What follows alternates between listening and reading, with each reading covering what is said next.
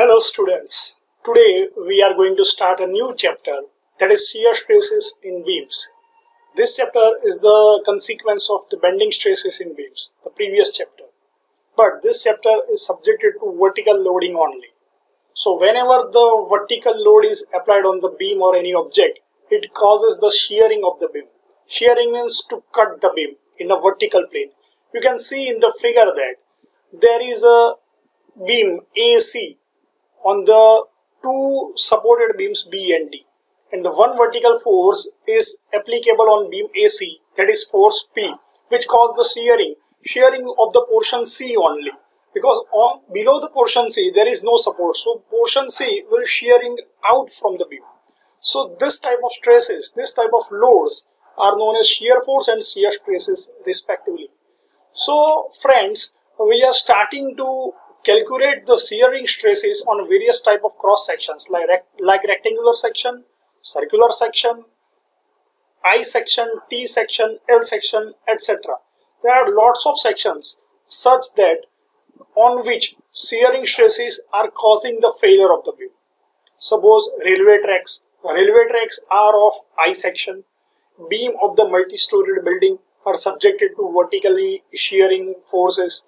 So this type of forces are known as shearing forces, which is dangerous for the construction. So let us check how to calculate this type of stresses. In the previous chapter, we discussed the theory of simple bending. In this theory, we assume that no shear force is acting on the section. But in actual practice, when the beam is loaded, the shear force at a section always comes into play, along with the bending moment. It has been observed that the effect of shearing stress as compared to the bending stress is quite negligible and is not of much importance. But sometimes the shearing stress at a section assumes much importance in the design criteria. In this chapter, we shall discuss the shearing stress for its own importance. Let us see one important theory to derive the equation of shear stress acting on the beam. Let us see how. You can see this is our main and fundamental theory of shearing stress at a section in a loaded beam. You can see there are two sections. This is the front view, you can say, and this is the side view in the figure B, you can say. This is the neutral axis, means centroidal axis passing from the CG of the beam. The layer JK, you can see in the figure, the layer JK is at a distance of Y, vertical distance of Y from the horizontal rectangular beam. Now on the top of the beam, means at the free surface, you can see this is the UDL is acting on the beam. UDL means vertical force, which can be considered as a shearing force. Now this load generates lots of things such as bending moment M on the layer or section AB itself, and the opposite moment, bending moment M plus dm on the opposite layer CD, and the layer AB and the layer CD are at a distance of dx apart. This is the backside width of the beam B, which is visible in the side view only. Let us see some notations also. Here you can see in the figure, this blue color lines denotes shearing forces, shearing stresses. So due to UDL acting on the beam, the layer AB and the layer CD. Actually, not only the layer AB and layer CD, but in between all the layers are subjected to shearing stresses, which is gradually decreasing from top to the neutral axis. At the neutral axis, shear stress becomes 0, and at the top fiber, shear stress is maximum, you can say. Or you can see it vice versa. Reverse is also possible sometimes, when the shear stress at neutral axis will be maximum and shear stresses at the top fiber will be 0. Okay, it depends on the loading condition, it depends on the beam, it depends on the shear supports also. It depends on the beams also, if it is simply supported beam or it is cantilever beam. The conditions for the shearing stresses are gradually changing. Let us discuss it cases by cases. Let us see some notations first. What is M?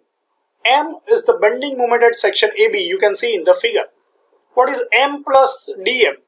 M plus dm is the bending moment at section CD.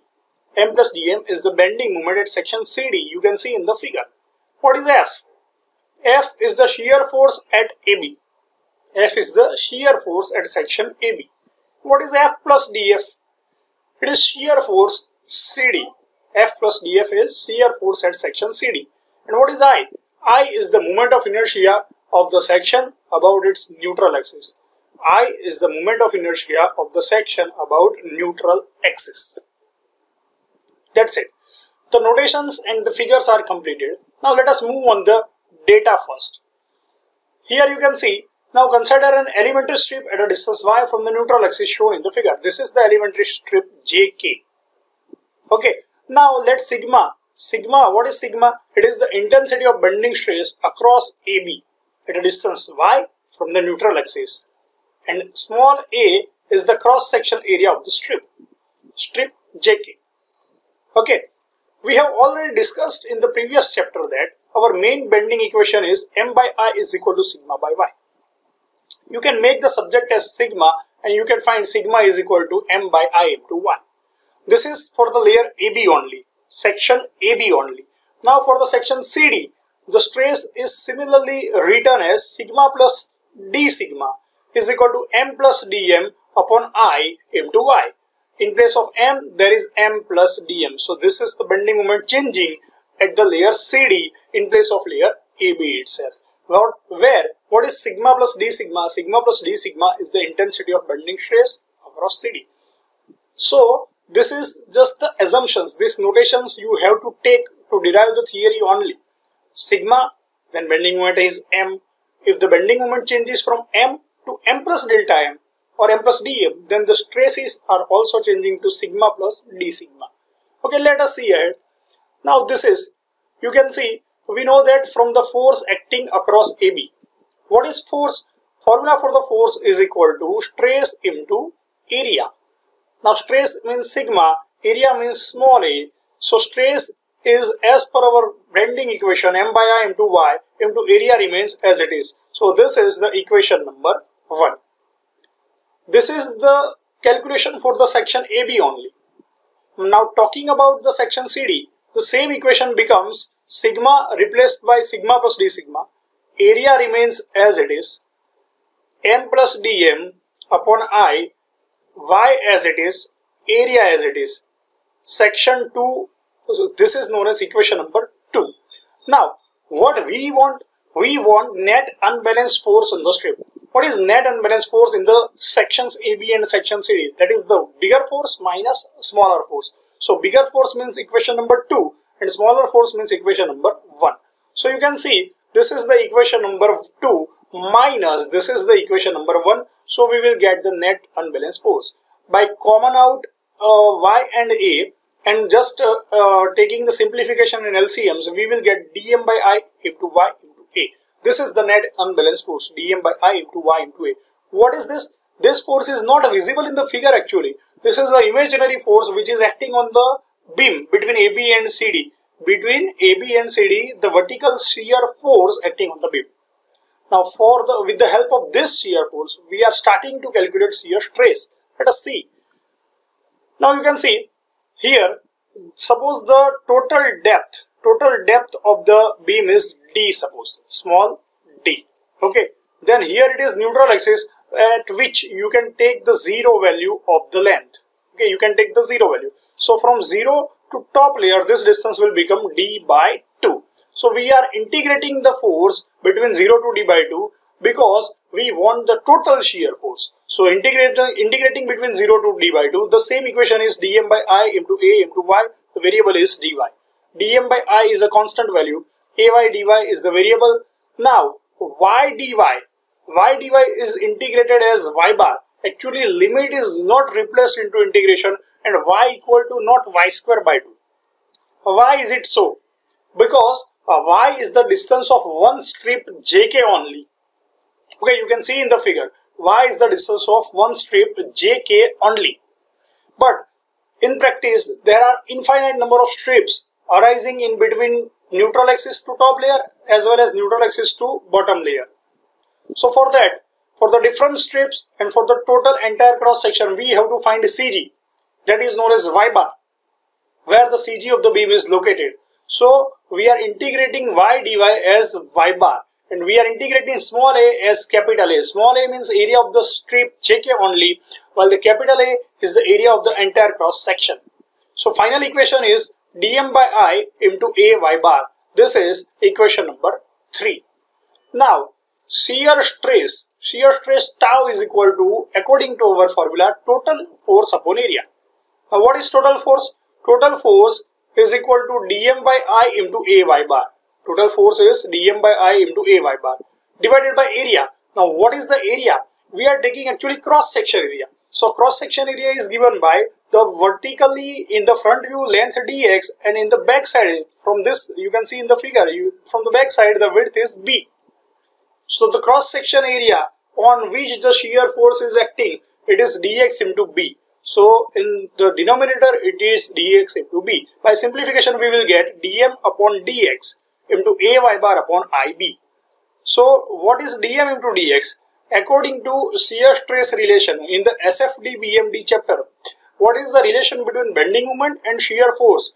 That relation is shear force F is equal to dm by dx.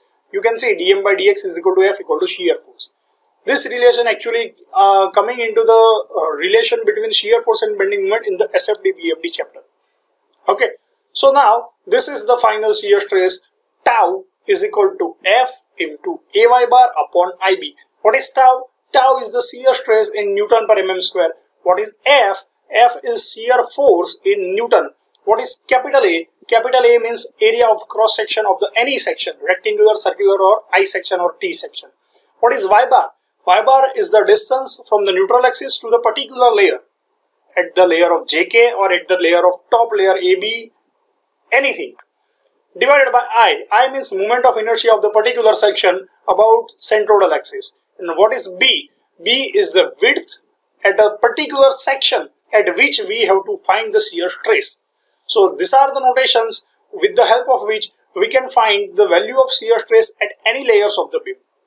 So in the numericals, from the next lecture we will start the calculation of the shear stress at the particular layers. So best of luck for the next lecture. We are starting very tough numericals. Till then, just practice this theory. We will meet in the next lecture with the numericals which are very tough. So be ready for that, students.